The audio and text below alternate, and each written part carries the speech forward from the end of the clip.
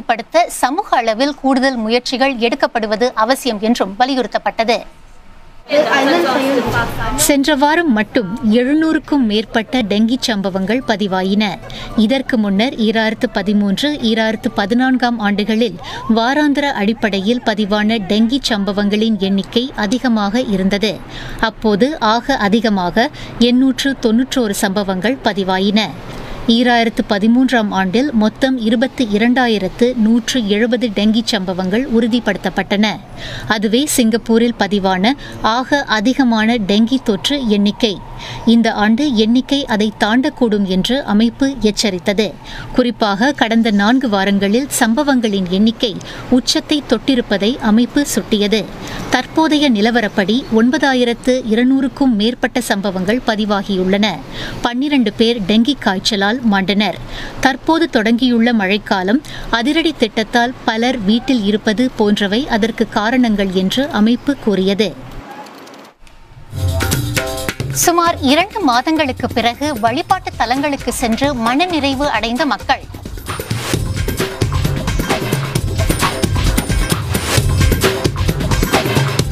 My Mitsubishi Electric StarMax aircon saves me energy and money. It's easy to clean and is so quiet.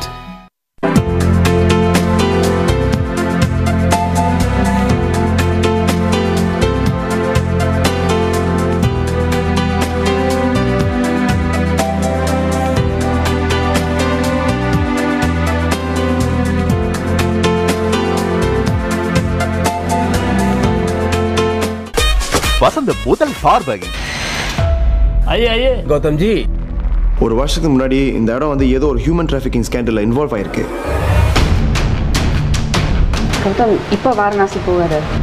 10 வருஷத்துக்கு அப்புறம் ஜனனியை கண்டுபிடிக்கிறதுக்காக ஒரு சின்ன hope கிடைச்சிருக்கேன். Hello. தொலைந்த தங்கையை வாரணாசியில் தேடும் அண்ணன் மீள்வானா வீழ்வானா? வருணம் வெள்ளிக்கிழமை இரவு 10 மணிக்கு. இந்த நிகழ்ச்சியின் மற்ற பாகங்களை இலவசமாக மீ வாட்சில் காணலாம். வசந்த முதல் பார்வை. 5 வேறுபட்ட நாடகங்களில் உங்களுக்கு பிடித்தமான நாடகத்திற்கு இப்போதே mewatch.sg/முதல் பார்வை 2 இணைய பக்கத்துக்கு சென்று வாக்களியுங்கள். நினைவிருக்கட்டும், இந்த கதையின் முடிவு உங்கள் கையில் தான் உள்ளது. An award-winning, highly acclaimed Korean hit drama. 只要子女失败，你的人生也算失败。 Four mothers will do whatever it takes to make a name for their families in the high society. 老师，求求你，请您重新指导我家艺术。 Sky Castle debuts 4th June, 9 p.m. on Channel 8. Also available on demand for free from 1st June on MeWatch. Sky Castle is brought to you by main sponsor Daikin. The world may be different, but some things don't change.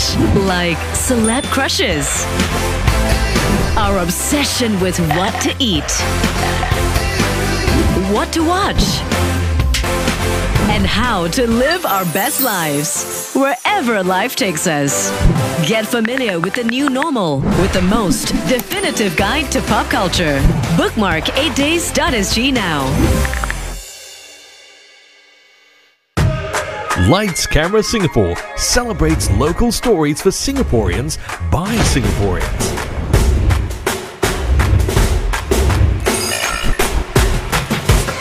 Singaporeans in general watch Hollywood blockbusters, the Asian blockbusters, and they miss out on Singapore films. This is the chance to watch all the Singaporean efforts. With a total of 68 short and feature films.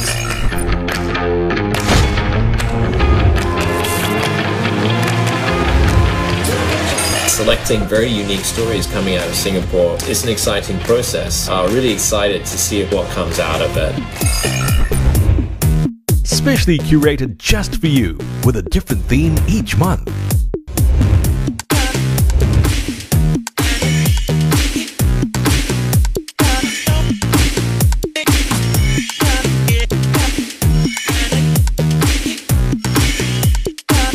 Championing the cultural cornerstone that makes us uniquely Singaporean, shining the spotlight on stories made by, made with, made for Singaporeans. Having a strong local audience base is fundamental to having a robust film and television industry moving forward. Please support local. Don't miss local short and feature films every Tuesday at 9:30 p.m. on 5 and MeWatch.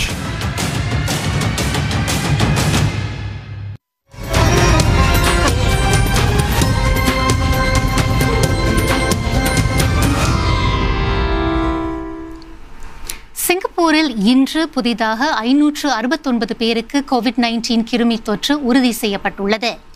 அவர்களையும் சேர்த்து மொத்தம் 36,405 பேருக்கு கிருமி தொற்று ஏற்பட்டுள்ளது. புதிதாக பாதிக்கப்பட்டவர்களில் பெரும்பாலோர் தங்கும் விடுதிகளில் வசிக்கும் வெளிநாட்டு ஊழியர்கள். சமூக அளவில் 7 பேர் பாதிக்கப்பட்டிருப்பதாய் சுகாதார அமைச்சின் அறிக்கை குறிப்பிட்டது. ஒருவர் சிங்கப்பூரர் அல்லது நிரந்தரவாசி, மற்ற 6 பேரும் வேலை அனுமதி அட்டை வைத்திருப்பவர்கள். சுகாதார அமைச்சின் முதற்கட்ட அறிக்கையில் அந்த தகவல்கள் வெளியிடப்பட்டிருந்தன. மேல் விவரங்களை அமைச்சு இன்றிரவு வெளியிடும். சிங்கப்பூரில் அதிரடி திட்டத்திற்கு பிறகு வழிபாட்டு தலங்கள் மீண்டும் திறக்கப்பட்டது பக்தர்களுக்கு மனநிறைவை தந்துள்ளது. சுமார் 2 மாதங்களுக்கு பிறகு கோவில்களும் பள்ளிவாசல்களும் நேற்று சில விதிமுறைகளுடன் திறக்கப்பட்டது குறித்து அவர்கள் மகிழ்ச்சி தெரிவித்தனர்.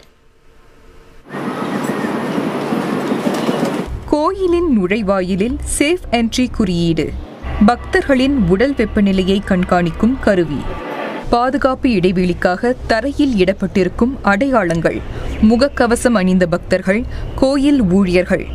இன்னும் சில நாள்களுக்கு இதுவே வழக்கமாக இருக்கப் போகிறது. அதனால் வழிபாட்டிற்கு வருவோர் ஆலயங்களை முன்கூட்டியே தொடர்பு கொண்டு பதிவு செய்து கொள்ளுமாறு வலியுறுத்தப்படுகின்றனர்.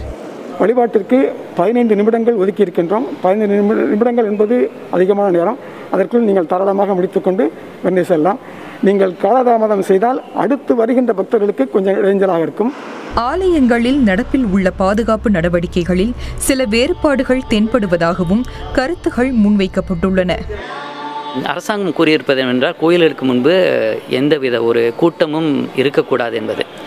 ஆக ஒரு சில கோயில்கள் அனுமதிக்காததுக்கு காரணம் என்னவென்றால், பொதுமக்களை கூட்டம் சேர்ந்துவிடும் என்பதற்காகத்தான். அந்த விபூதி, குங்குமம், தீர்த்தம், துளசி இவைகளை கொடுப்பது மிகவும் கடினம். சில கோயில்கள் முடிவெடுத்திருக்கிறார்கள் கொடுப்பதில்லை என்று. வழக்கமான உற்சாகத்தை காண முடியவில்லை என்றாலும் புதிய சூழல் மனதிற்கு இதமாய் இருந்ததாக தெரிவித்தனர் பக்தர்கள். 2 மாதம் மூடிட்டு திரும்ப வருதுங்கிறது ஒரு வரப்பிரசாதம். கண்டிப்பாக முதல்ல ஒரு ஓப்பனிங்கிறது பெரிய விஷயம்.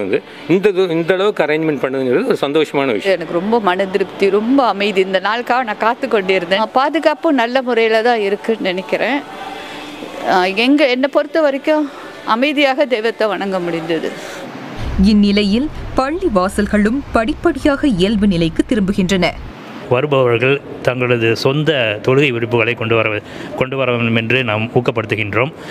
மேலும் இங்கு வருபவர்கள் ஒழு என்றும் இந்த தொழுகைக்கான சுத்திகரிப்பை வீட்டிலே செய்து வருவது மிக நன்மையாக கருதப்படுகிறது.